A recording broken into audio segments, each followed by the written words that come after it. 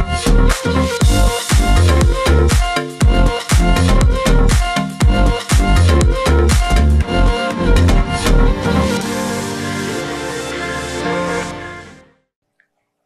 has been a while, but I am very excited to come back to VNTV since the pandemic started.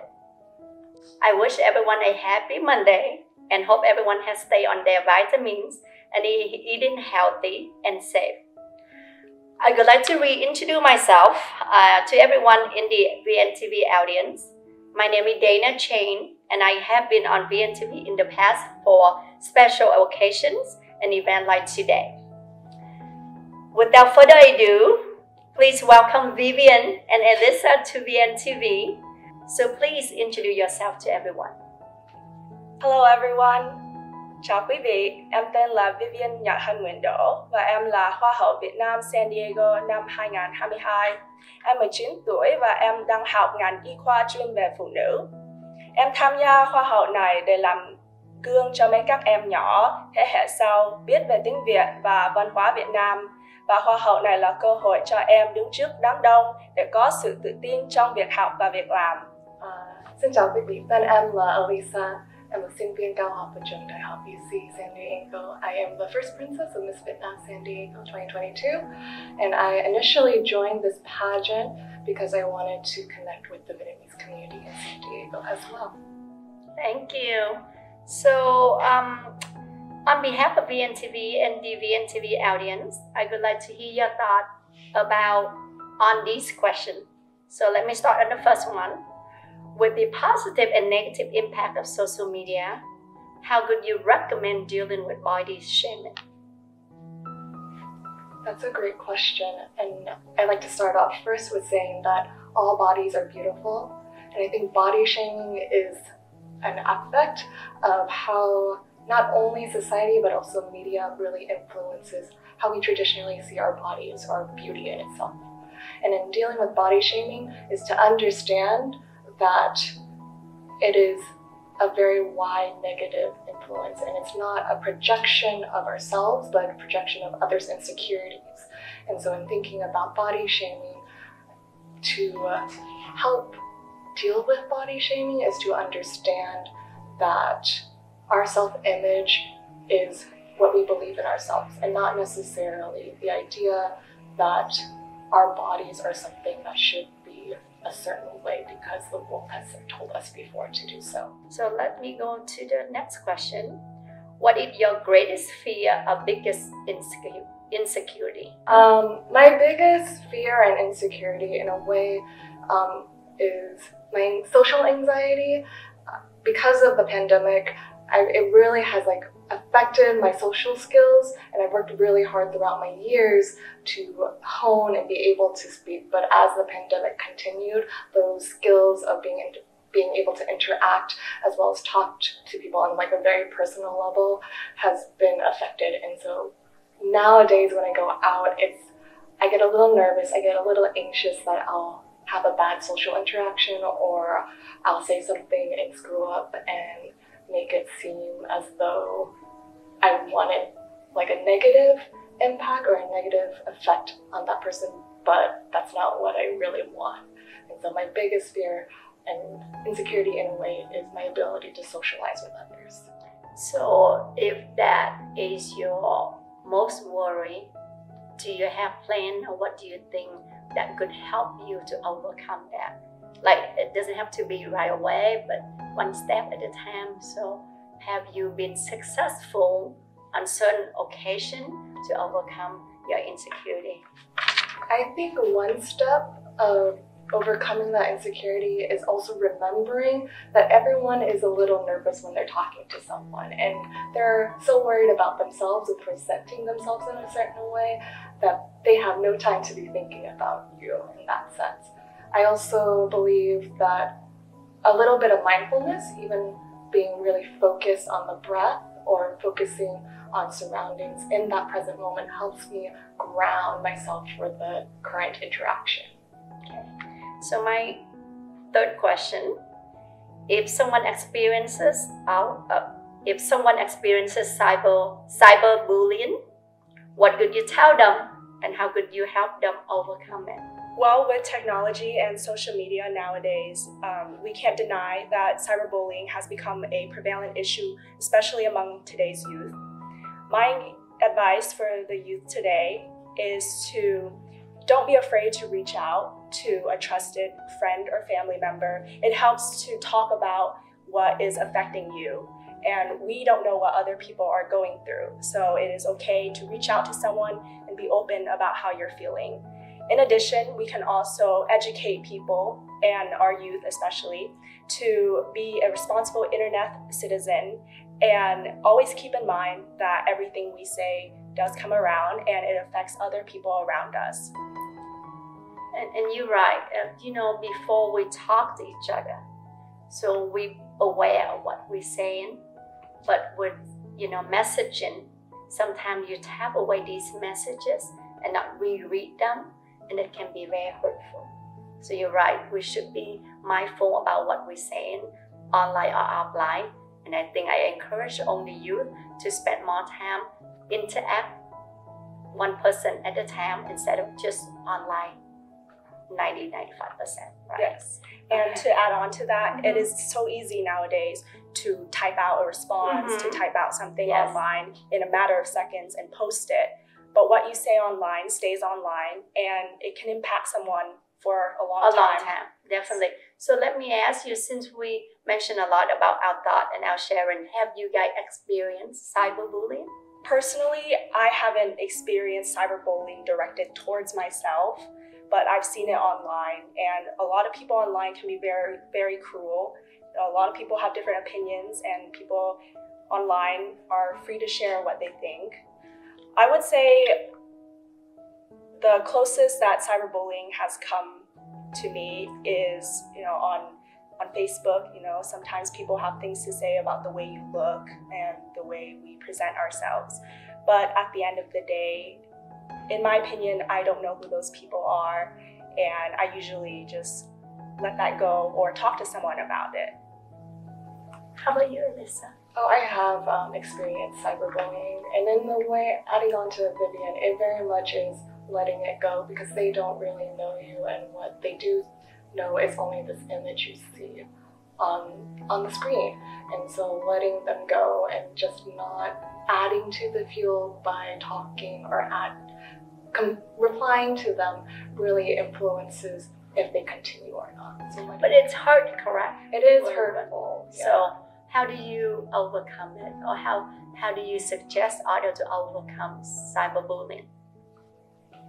I believe you really should have a support system, talking to someone you trust or your friends, because they know you better than this person, this faceless person on the internet. Or your parents, right? Yeah. Because it's hard for us to come to our parents and talk about cyberbullying or something that hurting you. But I think that at the end of the day, our parents know us best and that they want the best for you. So let me go to the next question. What do you think is the most important quality of being Miss Vietnam in San Diego?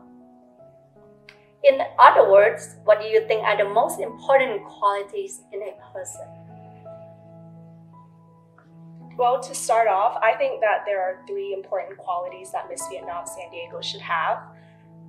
Being in a pageant, you must have a lot of confidence in yourself, and you know yourself best, and you have something to bring to the table and share with others.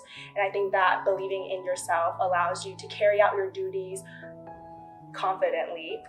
Secondly, you must also be accountable for your actions, because Miss Vietnam San Diego is a representative of her community, and we are a public figure, so everything you do reflects on our community. So it is so important to take a moment to think about your actions and think about what you're saying, and just be responsible for yourself and the others that you're working with.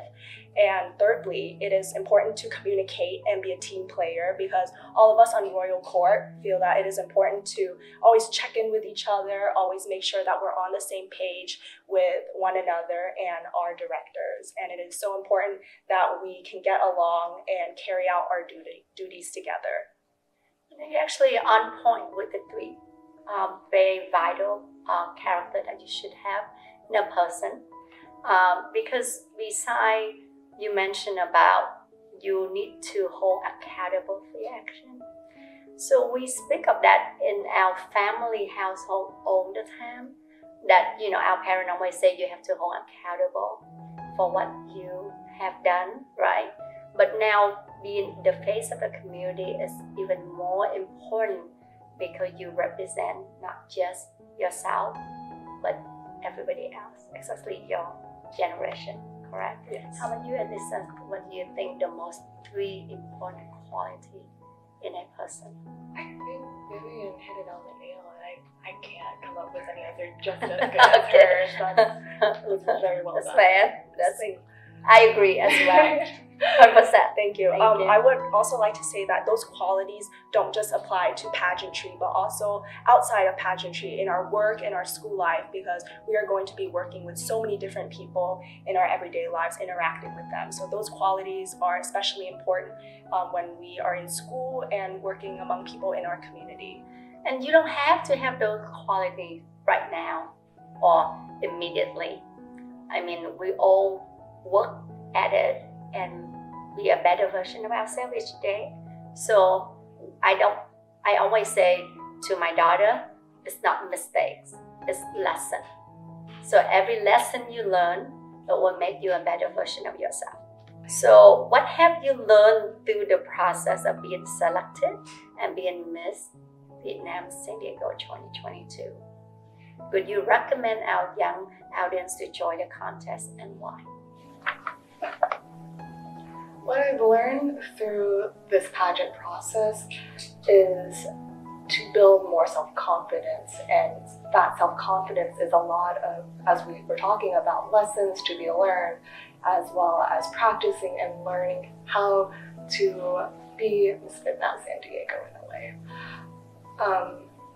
I would recommend the pageant to young Vietnamese American women because it does really help with empowering yourself, self-love, as well as confidence, because as you start at a very budding space at the beginning, and as you continue through the practice process, you learn, you build, and you grow. And because of that, I think not only just me, but like a lot of the other contestants also built and grew their self-confidence and love for themselves through the pageant process. So was there any mishap throughout the process that you experienced that you think that it's actually a great experience, a lesson to have? I think the mishap that I experienced was particularly a pageant day because everything kind of goes a little awry. Like nothing goes very perfectly, and to just go with the flow and continue to move on. I left my aliyah with a friend in her car, one of the contestants' car, and as she came to the practice tents or stage tents, we saw that my aliyah pants were missing, and so we had to run around, go back to her car, and hope for the best that my aliyah pants were there, because if not, then there's a backup plan. Luckily, there was my aliyah pants in her car, just lying on the ground, but being able to maneuver through the stresses and the imperfections really helped me get through pageant day, or even learning to maneuver and go with the flow of these tiny little mishaps. Yeah, our daily always involves stress. It's inevitable to avoid stress, but I think stress is the key to help us to be stronger each day and to be very resilient to these kind of mishaps. Because at the end, it's not the to win or to not to win, but the experience and the time that you spend with the community are most important. Right? How about you?